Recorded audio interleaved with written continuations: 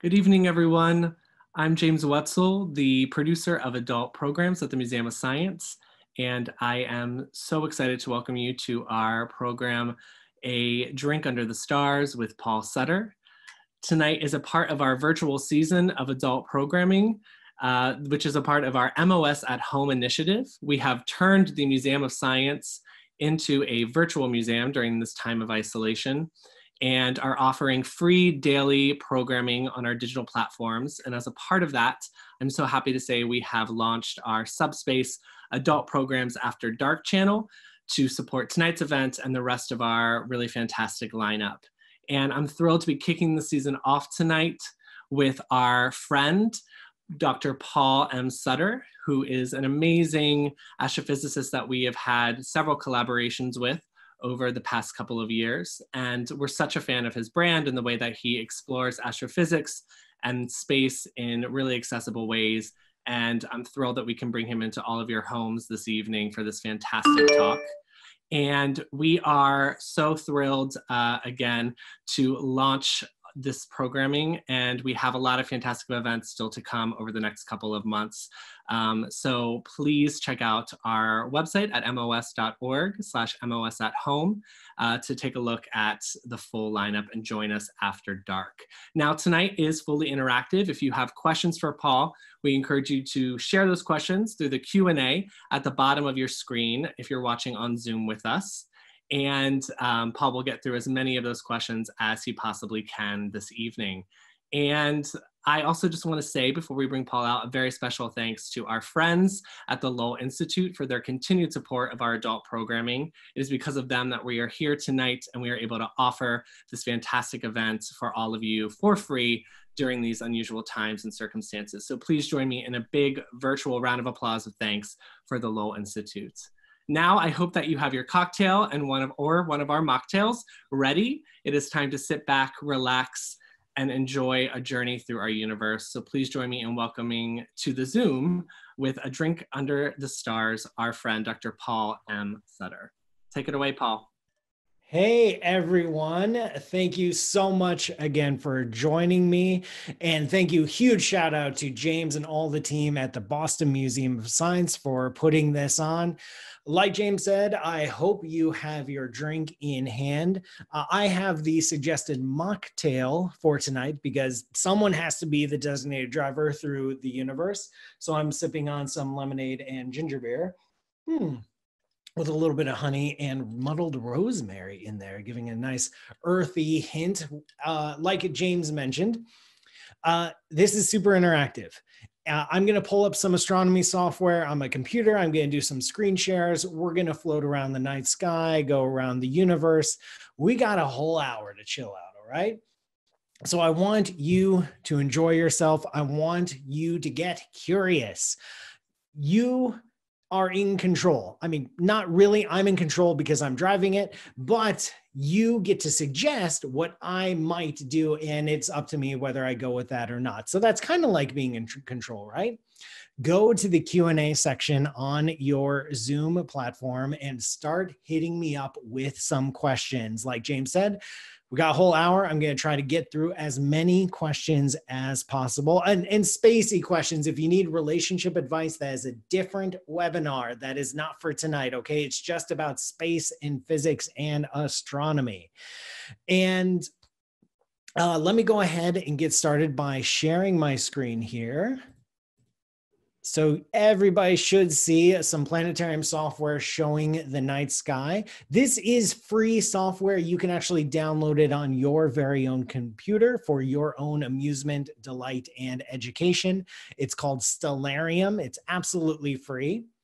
And the view we're starting off with tonight is from Boston. Obviously, this doesn't look like Boston, but maybe some farmy suburb of Boston, but this is real time. This is real time. So I don't know if you can see the outside world from your underground bunker, but if you do happen to have a window, you will see the sun setting over the northwest horizon. And that's exactly what we are looking at right now.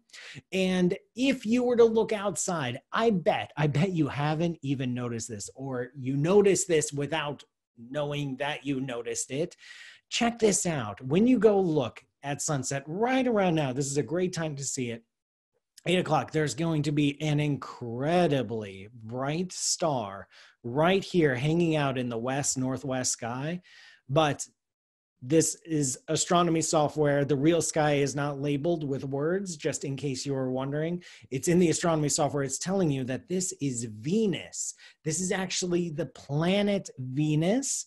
You can pick out planets, by the way, if you've ever wondered, if you've seen something bright in the sky and you're wondering, is that a planet or is it a star? Is it a meteor? Is it a UFO? What is it? Stars twinkle, but planets don't. So if you stare at something in the night sky for a really long time and it's not wibbling or wobbling or twinkling, it is a planet. And Venus is one of the brightest objects in the entire sky. In fact, it's the third brightest object in the sky.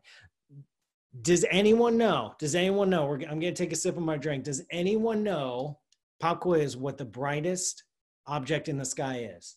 Mm-hmm. Yeah, it's the sun, okay? The sun. I'm not even going to pretend to know what percentage of you got that right. The sun is the brightest thing. The moon is the second. Third is Venus. But check this out. You can see it in the evening sky.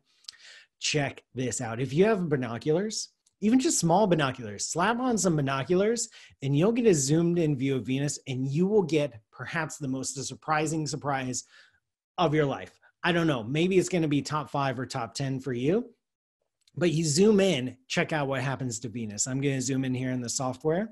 This is real time. Look at that. You won't see a solid white ball. No, you're going to see a crescent. You're going to see a crescent. Why? Because the sun is down here. The sun is setting down where my cursor is. So it's only illuminating a portion of Venus from our point of view here on Earth. Venus goes through phases the exact same way that the moon goes through phases. There are crescent Venuses and half Venuses and whole Venuses. There's the whole deal all right there. The first person to figure this out, to see this, was Galileo himself, because you can't see this with the naked eye. You just see like a bright thing in the sky. But with a telescope, even a very weak one, even with binoculars that you probably have at home, you can pick out the crescent of Venus. And you can see that it goes through changes. This was one of the big reasons that Galileo's like, hey, I think maybe the Earth is not at the center of the universe. Maybe the sun is. I don't know. I'm just putting that out there. Example, Exhibit A, Venus goes through phases, but you can see it tonight. You can see it right now. Like, you could get off this webinar if you want to. I encourage you to stay for the whole thing. Then do this tomorrow night. But you could literally go outside right now with some binoculars and see Venus. We're already getting questions. Nancy Graziano is asking, what cheese would I pair with this mocktail? For those of you who don't know, I do a live show every Thursday called Space Radio. It streams to YouTube and to Twitch. At the end of every episode, I try a new kind of cheese. It's kind of a thing. With this ginger beer, since there's a lot of spice in ginger beer, I'd probably want to go with the mellow end of cheese and go with something like a nice Gouda or a Dom, something Dutch. Dana Sasso is asking, I'll go ahead and do a couple questions and we'll go on to our tour of the night sky, because I do want to show you guys some things that you can see in the night sky tonight and in the weeks to come. But Dana Sasso is asking, how big is the average black hole? There are two kinds of black holes. There are relatively small ones that are a few times the mass of the sun. These are very, very small. These are smaller than Boston. These are about the size of a city neighborhood. And then on the other end of the spectrum, there are truly massive ones, the ones we call supermassive black holes, that are millions or billions of times larger than the sun. And these can get monstrous. The one in the center of the Milky Way galaxy is bigger than our sun. If you remember that picture of a black hole that came out last year, that was bigger than our entire solar system. So there's two main sizes of black holes. One size is way tiny and the other size is way biggy. Moving on, there's something else I want to point out in the night sky, in the dawn sky. Right over here, if you look, once you spot Venus, and again, this is real time in this astronomy software in Stellarium, so it's 8:15 right now. If you were to look in the southwest-west direction, you're going to see a very, very prominent constellation, a very famous constellation. I'll go ahead and put up some constellation lines here and some names. And so that is Orion, the hunter. You can identify Orion. There's going to be 3 stars right in a row. Boop, boop, boop. That is the belt of Orion. It's got 2 bright shoulders. One of them is Betelgeuse, also pronounced Betelgeuse. There's a few different pronunciations of it, but whatever you do, don't say it 3 times. I'm just saying. Betelgeuse is that was in the news this year. It was dimming and getting brighter. People were wondering what the heck was going on. Was it going to go supernova? Yes, this is a giant star near the end of its life. It is about to go supernova any day now, astronomically speaking, which means like within the next million years. But that's basically any day now, right? When it comes to astronomy. That star is going to go supernova, and when this thing blows, it's going to be awesome. I wish it would go supernova in our lifetimes because I would love to see it. It'll be so bright. It'll be so bright. It will be as bright as the moon. I'm not joking. When this star dies, it will be as bright as the moon. It will be visible during the day as a bright point of light in the middle of the day. At night, it will be bright enough to cast shadows. You will be able to read a book from the light of this star. It is just amazing to think about. It will only last 2 or 3 weeks before it fades down. But for those 2 or 3 weeks, it will be brighter than the full moon. It's just crazy to think about. It's not going to harm us. Don't worry. It's hundreds of light years away. When it blows up, it's not going to kill us all. We're good. We checked. We did the math. But you can check out that star. Betelgeuse is nice and red. It is a big, fat red star. So once you find Venus over here from the setting sun, right there, you're just going to go straight left and you'll pop onto the shoulder of Orion and you'll be able to see Orion above the horizon. There's more questions. Lauren is asking, can I zoom in on Mars? I will do that in a little bit. I will do that on Mars. I'll give us some more views of Mars in just a little bit. Don't worry. All right. Maggie is asking, what's my favorite constellation? Orion is certainly up there. The Hunter is one of my favorite constellations just because it's so big. It's so striking, so beautiful. My favorite constellation, though, is Scorpius, the Scorpion. It's not really well visible from the northern hemisphere. You tend to have to go down to the equator or further south to see it really well, but it's just a gorgeous, gorgeous constellation. It has a very bright red star in the center that just looks really intense. It's just always been captivating for me for no reason in particular, except, it's gorgeous. I'm going to go ahead and take our astronomy software and skip forward into the future. So everyone, strap your seatbelts, take a sip of your drink because we're going to time travel. Are you ready? I don't care if you're ready. We're doing it. Here we go. We are advancing into the future. It is now 8:30 p.m. Oh, look at this. And as we go into the future, the sun is setting. More stars are coming out. We are nearing 9 o'clock. I'm going to take us to 10 o'clock tonight. So I don't know where you are in your life. I don't know how busy your days are. I don't know how tired you get at night having to homeschool your kids and everything. But if you have the capacity to stay up for a couple hours, and it looks like right here where I am, it's a pretty clear night tonight. So hopefully it's a clear night for you too. We're going to take this down to around 10 o'clock tonight to see what kind of constellations and stars we can see, and also some deep sky objects. And I know I'm talking into my drink. I know what I'm doing. All right, let's take it close enough. Here we are around 10 o'clock tonight. And now the sun is completely down. This software is so cool. It simulates light pollution on the sky. And as you can see, Orion is barely above there. He's sinking down into the ground. But there are a few constellations that I want to show you. So you can walk around the night sky and kind of guide yourself. And we're going to start by looking north. We're going to start like looking directly north. There's a star right there called Polaris. Polaris is, as you might imagine, it is the North Star. And to show you why it's called Polaris, what I'm going to do is I'm going to skip around in time a little bit. And I want you to watch all the other stars in relation to Polaris. See what the other stars do, and then watch what Polaris does. So I'm going to skip forward into the future really fast. Don't worry, I'll come back. So here we go. Look what happens. Look over the course of the night, all these stars wheeling around the sky as the Earth spins, but Polaris stays fixed. And I can even bring us back to 10 o'clock p.m. tonight. And it's just going in the opposite direction. I am physically moving the Earth backwards, in case you were wondering.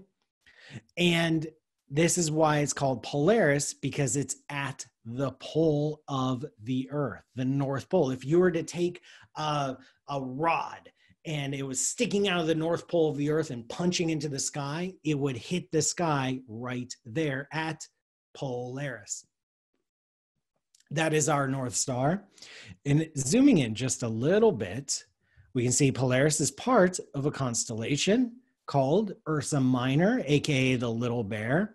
If you need help seeing how this looks like a bear, because it kind of looks more like a spoon with a ladle, I can bring up some art. And look, see, it's a cute little bear with a weirdly long tail. But okay, bears are different, okay? Bears were different back then when we were naming constellations. It's part of the Little Bear constellation. And if you find a Polaris, then keep looking up, you're going to come to another constellation, this big one right in the center. This is called Ursa Major. I'll show you the picture of it. Look, it's a big bear. See, little bear, little baby bear, and then big mama bear right there. And there's a part of the Ursa Major constellation. Like, this constellation is huge. It takes up a big chunk of the sky. But there's a part of it right here that we call the Big Dipper. Right here. This is the back end of the bear. Was that like the chuck roast or whatever part of the animal that is in the tail? I don't eat bears, so I don't really know. But you can spot the Big Dipper right here. So to spot the Big Dipper, you're going to find Polaris, and then you're just going to keep craning your neck upwards, and you'll spot it here. Then I want to show you a little like astronomy trick for zooming around the sky and impressing your friends. You see the arch here of the Dipper right here. So you got the ladle, the big cup, and then this handle, this nice curving handle. If you follow the arch in the sky, you go bing, bing, bing, bing, bing, keep following, keep following, keep following, keep following, boom. You'll land on a big, bright red star called Arcturus. And this star is part of a constellation called Bootes or Bodes, depending on how sassy you're feeling when you want to pronounce it. And the trick here to remember it is you follow the arc of the Big Dipper, you arc, boom, to Arcturus. Right there. So if you really want to show people, you're like, check it out. There's the Big Dipper. And then I'm going to arc to Arcturus, but it doesn't stop there. Why would astronomy jokes stop right there? No. We're going to keep going.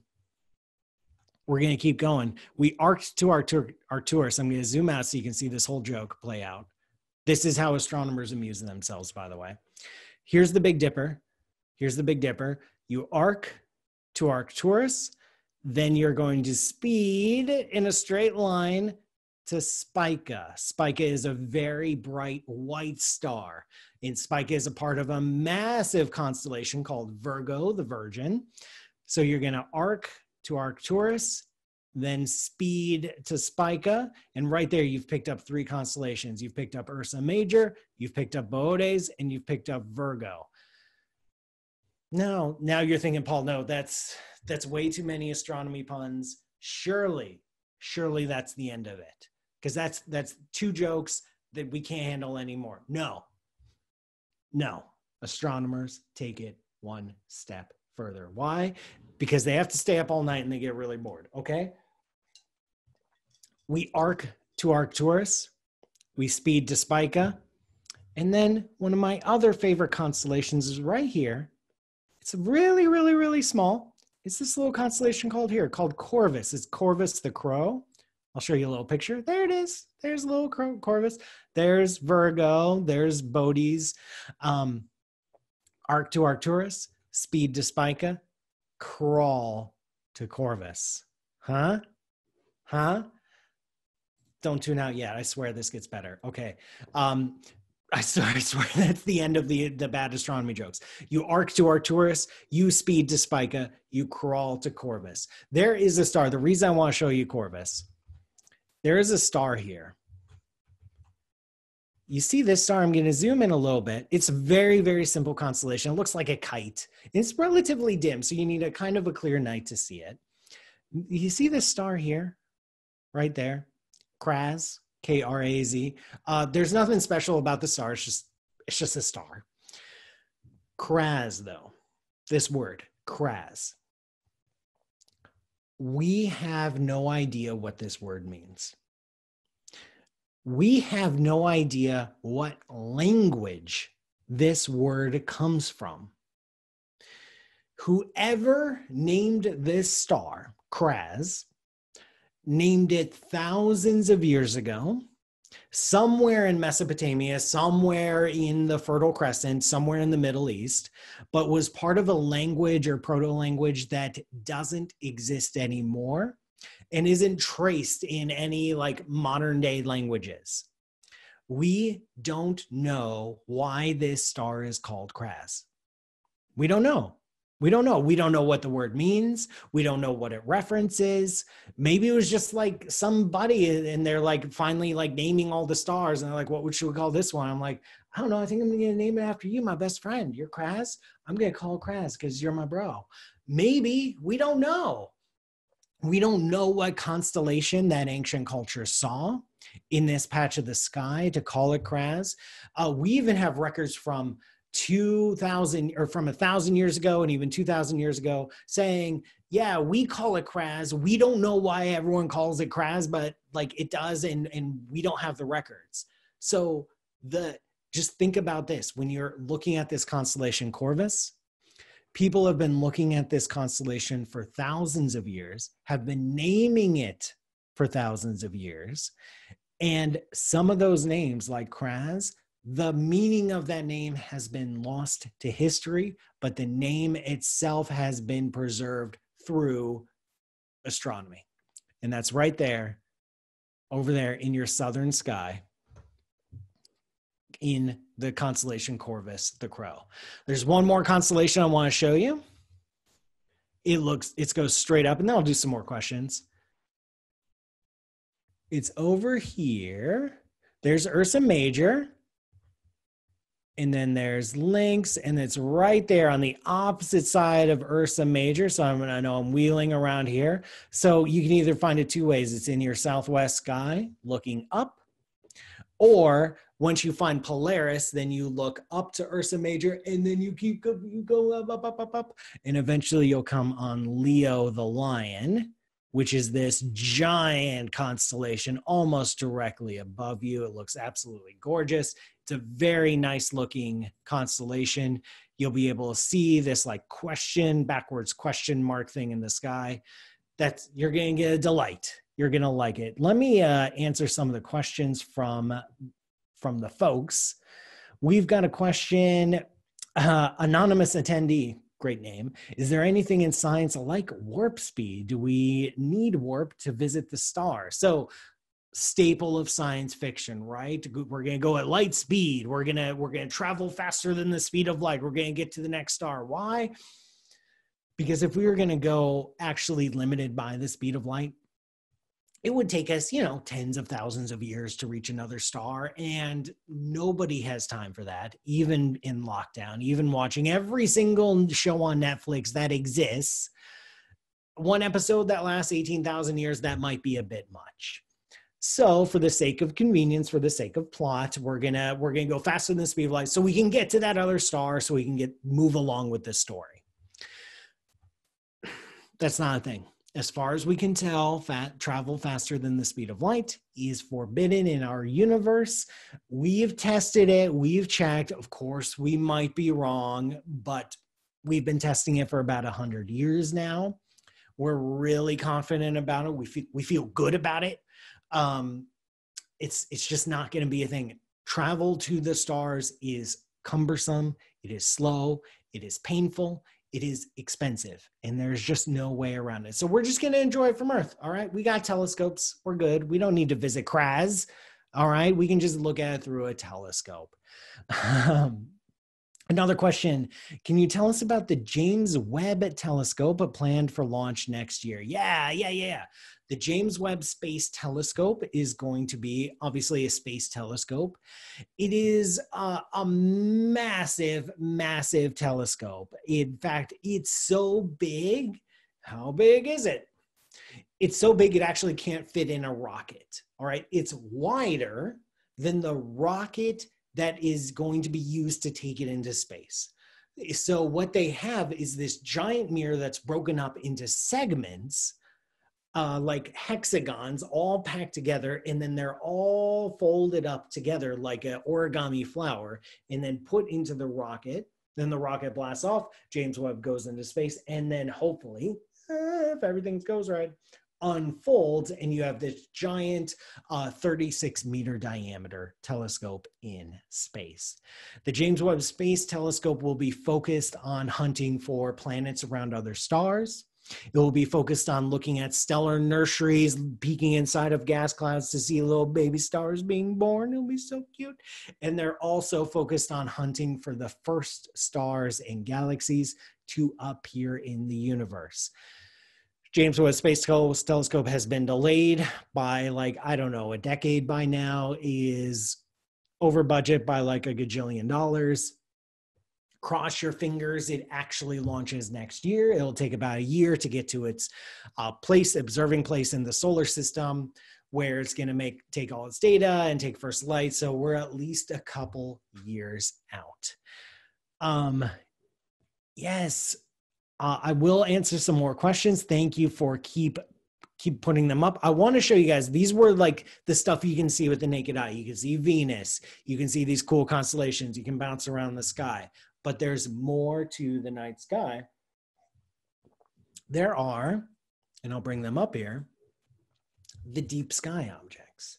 These are the things that are really, really far away. And there's stuff that you can see with a small telescope with decent binoculars if it's dark enough. So if you're in the middle of Boston, if you're in the middle of a city, you're probably already lost because you can't even see 90% of what's in this software.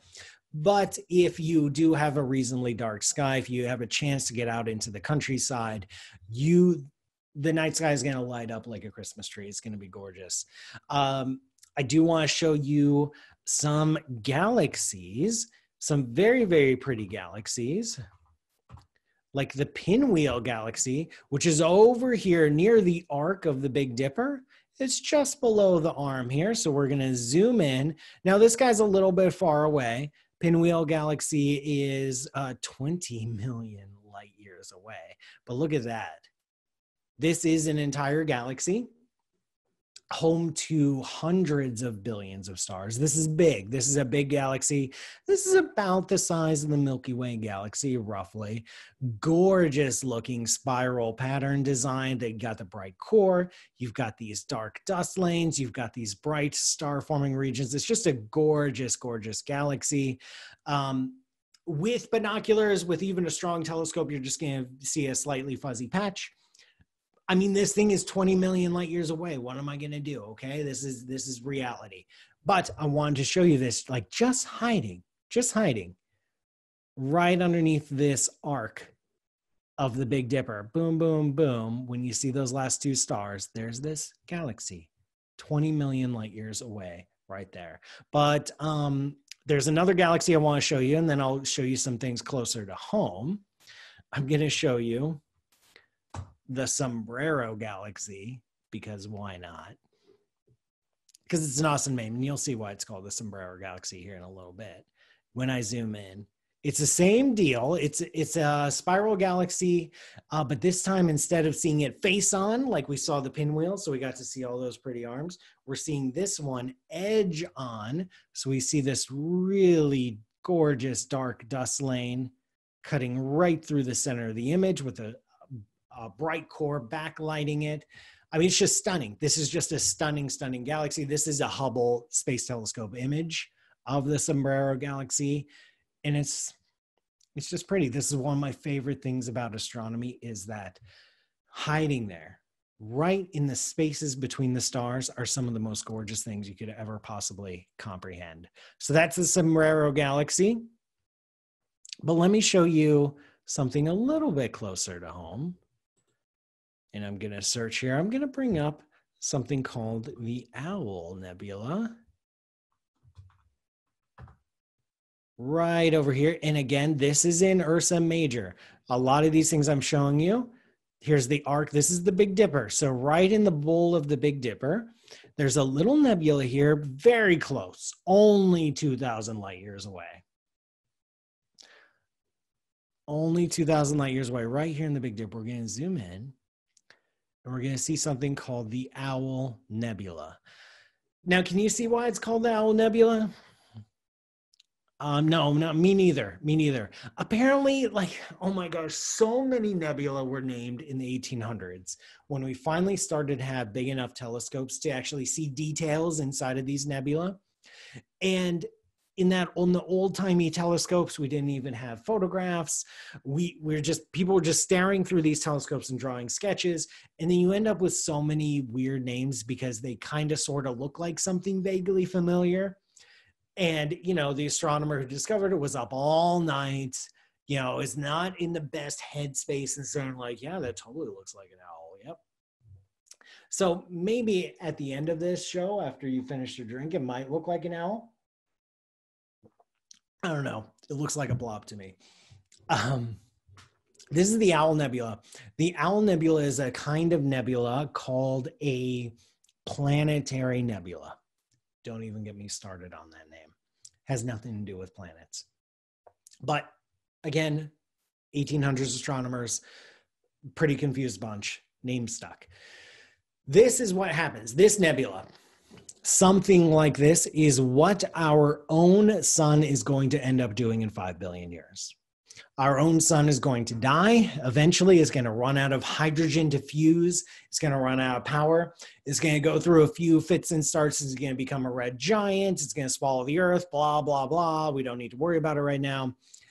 At the end stage, though, it's going to eject about half of its atmosphere out into the solar system. Just, it's going to turn itself inside out and spew its guts out all over the place. And then what will be left after the sun has exploded half of itself will be the core, a white, hot carbon and oxygen core, something called a white dwarf, that's going to be blazing hot. It's going to have a temperature of like 10 million Kelvin, and it's going to be spewing out X-rays. It's going to be hilarious for any remaining life in the solar system, but it will light up all that gas that it spewed out, and it will give us something like this. Each planetary nebula is totally unique in the universe. No two are alike. This one looks like this, which apparently looks kind of sort of like an owl, I guess. What will our sun look like? We have no idea. We have no idea because it's all based on very complicated physics that are, you know, you can't predict what kind of nebula our sun will turn into. It'll be very pretty for about 10,000 years, and then the core, that white dwarf core, will cool off, and it won't be able to illuminate the planetary nebula. You can see something like the Owl Nebula with a decently powered telescope in some dark skies. You'll see a little roundy fuzzy patch, which is about what you should expect for a nebula. But there's something else you can see. There's something else you can see that looks absolutely nothing like a nebula, and that's the Beehive cluster over here. And again, this is tonight sky. This is tonight sky. So you could go out at around 10 o'clock tonight and actually see this stuff. So here we are at the Beehive cluster, and I'm going to zoom in, and right away, this thing is close. This thing is just over 500 light years away. And if you point, even with binoculars, you point at this patch of the sky, you're going to get dazzled, like bedazzled. You're going to do, like all these stars are just going to fill up your field of view. You know, it'll look something like this. You'll be like, wow, that's a lot of stars. These kinds of clusters look absolutely gorgeous in binoculars or telescopes. Because as you're scanning around the sky, if you're just looking with binoculars and you're looking around, you'll see a bunch of stars and, you know, a bunch of blank spaces, and then you'll come across a cluster like this. Like seriously, like, look, you'll be scanning around, you're like, dee-dee-doo-dee-doo, look at all those stars. And then you're like, wow, look at that. This is something called an open cluster. All these stars are siblings. All these stars are brothers and sisters. All these stars were born from the same cloud of gas and dust, the same star-forming region. They were all born relatively around the same time. They have relatively the same age. And the nebula that they were born from has been blown away by all the star formation activity. And now they're getting to hang out. They are slowly spreading apart, getting further and further away, as siblings tend to do. But for now, they still maintain a cluster shape, which is how they stand out. But all these, this is a batch. This is a brand new batch of baby stars that you get to see with reasonably decent binoculars. Before I finish up, that's it. What's it tonight? This is tonight's sky, and like basically for the next couple of weeks, this is the sky you'll see. There are some events I want to point out coming up for the rest of April and into May, but there are some questions about the universe that I want to get to. Anonymous attendee is wondering, thank you for hosting this event. Thank you for watching. The question is this: prior to the Big Bang, where did all the original stuff come from before the Big Bang? Some of you may be familiar with the Big Bang Theory. I will say this as emphatically as possible. I'm looking right at the camera, so you got me? Okay, take a sip of your drink if you need it. Mm-hmm. It's all right, we're all in this together. Do I have your eyes? All right, you paying attention here? The Big Bang Theory is not a theory of the origins of the universe. Okay, I'm going to say it again. In case you didn't catch it the first time. The Big Bang Theory is not a theory of the origins of our universe. We don't know how the universe started. We don't know what came before the universe. We don't even know if that question makes sense. We don't know. What the Big Bang Theory is a theory or a story, a model of what the universe was like in its earliest moments. In its earliest moments, the universe was much smaller, was much hotter, was much denser than it is today. That's it. And then the universe expands. That's it. There's a lot more to it, but that's the basic idea. The basic idea is that 13.8 billion years ago, our entire universe was about the size of a peach and at a temperature of about a quadrillion degrees. That's it. What came before? Was there before? Does that question even make sense? We don't know. And anyone who says they know is lying to you, okay? Okay, you heard it from me. Good question, though. Joey is asking, why are astronomers perplexed that the expansion of the universe is accelerating? Good question. So the universe is getting bigger every day. All right, we've known this for 100 years. Galaxies, like the Pinwheel Galaxy, like the Sombrero Galaxy, they are getting farther away from us with time. The Sombrero Galaxy was closer to us yesterday than it is today, and it's closer to us today than it will be tomorrow. It is getting further away from us. Every galaxy in our universe is getting further away from every other galaxy in the universe. We live in an expanding universe. The universe changes with time. What we found out to our consternation 20 years ago, 23 years ago, was that not only is the universe expanding, but that expansion is accelerating. So not only is the universe getting bigger and bigger every day, it's getting bigger and bigger, faster and faster every day. And this is weird. The universe isn't just expanding and la-ti-da and getting bigger. Something is ripping it apart. Something is pushing it apart. There is a large-scale universal anti-gravity at work to not just pull things in, but to make things want to get even faster, further away. We call this dark energy. We've got no clue what's going on. Yeah, it's been a couple decades since we discovered it. We know it's there. We know it's there. The evidence is incontrovertible at this point. Multiple lines of evidence pointing to an accelerating expansion of the universe. We don't know what it is. We don't know what's causing it. We don't know why it has the strength it does. We don't know if it was weaker in the past or stronger in the past, or it's been the same. We don't know. We call it dark energy because that name rocks. It sounds mysterious and helps get grants, but other than that, we don't know. Jamie is asking, do the moon and Venus have the same phase at the same time? So I mentioned how Venus is at quarter phase, or at crescent Venus right now, if you were to look out in the sky. Actually, by now, it's probably a little bit too late. I think Venus is probably dipped below the horizon. And the moon goes through phases. They are going to be different. It all depends on where Earth is, where the moon is, and where Venus is relative to the sun. So the moon is going to orbit the Earth once a month, roughly.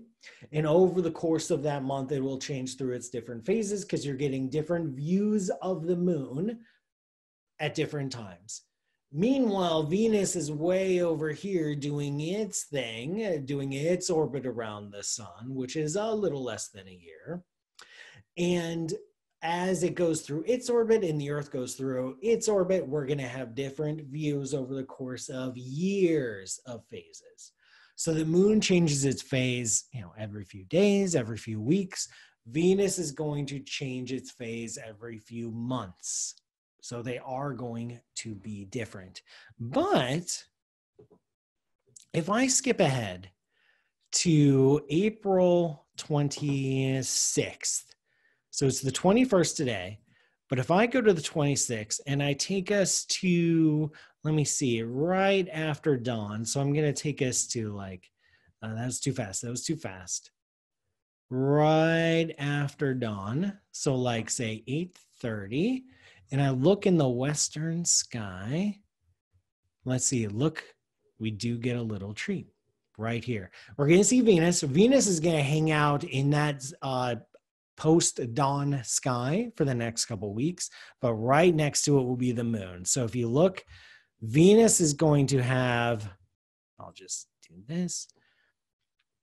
Venus is going to have this nice crescent, almost like a quarter, while the moon is also going to be in crescent. This is purely coincidental because they'll be in the same spot in the sky, but you'll get to see the moon right there. The moon is going to wash out a bunch of the stars behind it, but Venus is going to be nice and bright right next to the moon. And you can see why they're both crescents because the sun is down here. The sun is way over here, shining its light. And then that's how we see that side of the moon and that side of Venus. So look for that in just a few days. Towards the end of the week, you're going to get to see this nice combo in the night sky. Again, that's the evening of April 26th. If you feel like staying up all night, I don't know your life. Check this out. I'm going to fast forward through time. This is This is going to hold true pretty much through the rest of April. But I'm going to switch over to the eastern sky right here. And I'm going to wait for just before dawn. So we're at 1 a.m. We're at 2 a.m. We're at 3 a.m. We're getting there. We're getting there. Right before dawn. Look at this. You get this nice cool row. So right before dawn, if you're up at like 4:30 a.m., I'm sorry, but you get a treat. Go look out at the eastern sky, right? You can tell because that's where the sunlight will be coming. You're going to get to see 3 planets right here. You're going to get to see Mars, you're going to get to see Saturn, and you're going to get to see Jupiter. Mars, we don't get to see phases like we do for Venus, because Mars is further out from the sun than the Earth is. So we always get the full blast of sunlight on Mars. I mean, basically, it changes a little bit, but we get the face of Mars. If you have decent binoculars or a small telescope, you will be able to see a very nice fuzzy red patch. If you have a really good telescope, you can see the polar ice caps and some surface features on Mars. Right next to Mars, though, and this is a treat to see 3 planets, you're going to get to see right, where'd it go? To the right, you're going to get to see Saturn and Jupiter. Saturn, when you zoom in on Saturn with binoculars or a decent telescope, you will get to see the rings. You won't see it quite as detailed. This is a Hubble Space Telescope, and I'm pretty sure you don't have access to a space telescope at home, but you will get to see rings around the planet. You'll get to see a gap between the rings and the planet itself. Saturn is one of my favorite things to look at through a telescope. It's absolutely gorgeous because you see the bright planet, the body of the planet, you see a gap, you see the rings. It is just unreal to see Saturn through a telescope or binoculars. So if you have a chance, do that. And then you get to scooch right over to Jupiter. And when you zoom in on Jupiter, depending on your telescope, you get to see, and you can see this in binoculars, you get to see, let me pause time so they stay still. You're going to get to see 4 moons of Jupiter. And what you'll see will be 4 dots of light. You'll see a patch of light in the center is Jupiter, and you'll see 4 dots nearby. These are the 4 largest moons of Jupiter: Io, Europa, Ganymede, and Callisto. And if you watch Jupiter over the course of night after night after night, you will get to see these moons orbit Jupiter. It's crazy. It's crazy. Again, these 4 moons were discovered by Galileo. He was the first person to spot them with his newfangled telescope. If you have a decent telescope, you will get to see some of the banding in the atmosphere of Jupiter. If the time is right, you'll get to see the Great Red Spot. It's not visible right now, but it will be in the southern hemisphere. So you get to see moons. So check this out. If you are up at 4:30 and you have a decent pair of binoculars and you have a clear night sky, check this out. You get to see Mars. You get to see the rings of Saturn. You get to see the moons of Jupiter. You get to see some of the storms on Jupiter. I mean, that's worth it to get up at 4:30. I would think so. I'd give it a shot like once if I could. And that'll be true throughout the rest of April and into May. So any night this week or next, go catch that. We do have more questions. We are starting to run out of time, so I want to make sure I get some more questions in. Is that inspired by the relationship between the moon and green cheese? I don't know where the whole moon cheese thing came from. I honestly don't know. I should do some more reading on that. If it just became like a joke one day and then people just ran with it, or if it actually came from somewhere. I wish the moon was made out of cheese because that would be awesome. I would definitely be pro lunar colony and potentially like wanting to move there. But Sorry, folks, the moon is just made of moon dirt, which if you're wondering what moon dirt is made of, it's made of Earth dirt. It's made of Earth dirt. The moon, we're like 99% sure that the moon actually formed from the Earth, that about 4 billion years ago in the early solar system, Earth was still forming. It was molten. It was, magma and everything. And then something massive, like the size of Mars, slammed into us, tore a chunk out of us, and that chunk went up in orbit around us and became the moon. When we look at the ratios of elements on the moon, it's pretty much the same as the ratio of elements on the Earth. Everything on the moon has the same age or older of the oldest Earth rock, so it didn't come later. And it's like, as far as we can tell, like it just looks like the Earth, except smaller. And this collision, and think about it, the moon is very special in our solar system. Mercury, no moons. Venus, no moons. Mars has 2 moons, but they're just like little captured asteroids. They don't really count.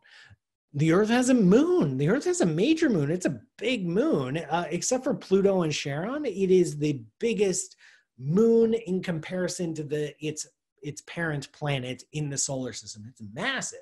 Like, we're the weird ones. We're the oddballs amongst the rocky planets. The moon is definitely special when you think it came out of the Earth. Could Sean Embry, hey, could we see Venus with the naked eye, or would light pollution get in the way? You should be able to see Venus with the naked eye.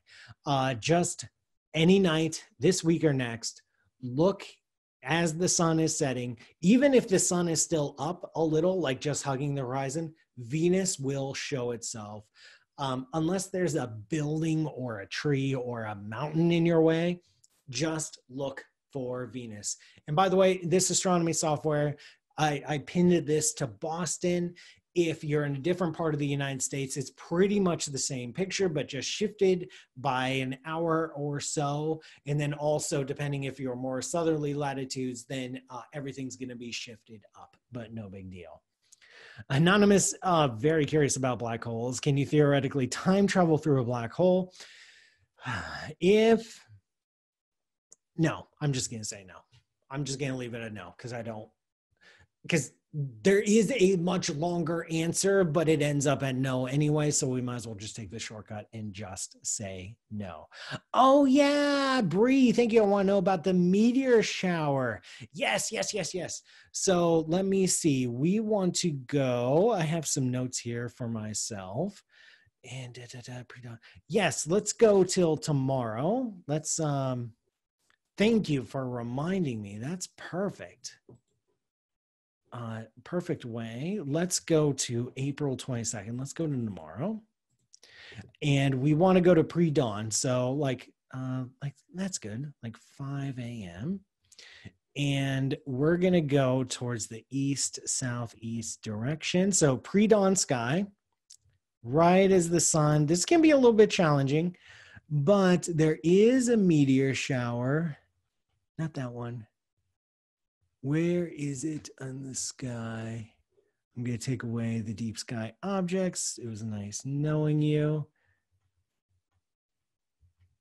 The software is showing this meteor shower, but it's not as good. It's not as good. We want to be somewhere. I'm not spying it. It is the Lyrids. So let me search for the Lyra constellation. There we go. You look straight up. There we go. That's why I was looking too low. So you look in the southeast sky, you look for the sun, you go a little bit to the right, and then you look straight up in that pre-dawn sky, and there's going to be the Lyrid meteor shower. It's not going to be the biggest meteor shower. And if you need help finding it, there's a very, very bright star here called Vega. The meteor shower will tend to fill up the sky. When you zoom out here, the meteor shower will fill up a big chunk of the sky. you're only going to see about 1 to 2 meteors a minute at max. So meteors, it's a slow burn for meteor showers, okay? Don't expect like, pew, pew, pew, pew, pew. Okay, it's not a Hollywood movie, okay? Find a comfortable spot, get some blankets, get a drink, get someone you love, hold them close, look up at the sky, and just soak in the sky. You don't want binoculars. You want to see as much of the sky as possible. You want to soak in that sky. You want to really relax and just look around the sky. And every once in a while, some part of your vision will catch a shooting star. And then a minute or two later, boom. On a typical night sky, on a typical night, you might only see like 5 of them or a dozen of them. During a meteor shower, you might catch a dozen of them in an hour. It doesn't sound like much, but each one is a nice little treat. So you want to look for that. The peak, it's happening right now. It'll happen tonight, but the peak is going to be tomorrow night, right before dawn. But you can go out anytime this week. There's still going to be a lot more meteors than average. So as you're going to check out those planets in that pre-dawn sky, the Mars, the Jupiter, and Saturn, you can also catch this meteor shower. Thank you so much, everyone. Unfortunately, we are out of time.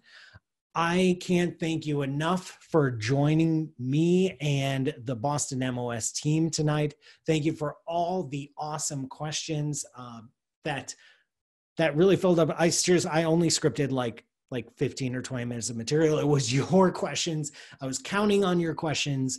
I hope I was able to answer them. I hope I was able to satisfy your curiosity. I really hope I was able to spark your curiosity. Go outside right now. If it's a clear night, check out the stars. If you don't know the names, if you don't know the constellations, don't worry about it. All the names and constellations are just made up anyway. Make up your own names for the stars, for the constellations. Take your kids out this Friday night.